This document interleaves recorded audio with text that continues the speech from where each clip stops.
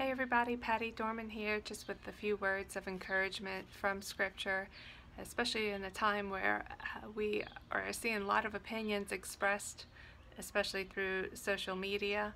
And one of the things that has been interesting for me to see and observe is how people are defining love as far as how they love their neighbor, and that if you don't do the things that they're doing, then you're not showing love. And so I was searching through Scripture, just remind myself, and I want to remind you in John 15 verses 12 through 13, Jesus said, "My command is this, love each other as I have loved you. Greater love has no one than this, to lay down one's life for one's friend." It makes me remember what we just celebrated, or not celebrated, but just remembered on Memorial Day, those that did lay down their lives in the armed forces. And I went over to 1 Corinthians chapter 13 and starting at verse 4 to remind myself what are some of the qualities of love. That way when I do hear other definitions of love that are a lot of times mixed with fear, I can remember what love is. Love is patient.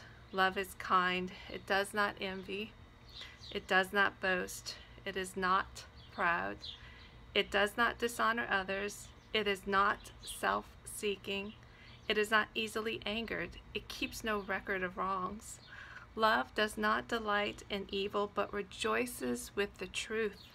It always protects, always trusts, always hopes, always perseveres. Love never fails.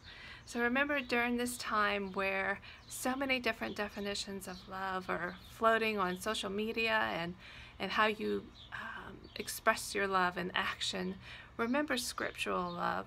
We do want to take care of one another, but we also want to encourage each other in scriptural truths that will lead us to an eternal life, a life that can't even imagine, but I'm so looking forward to, as I'm sure you are too.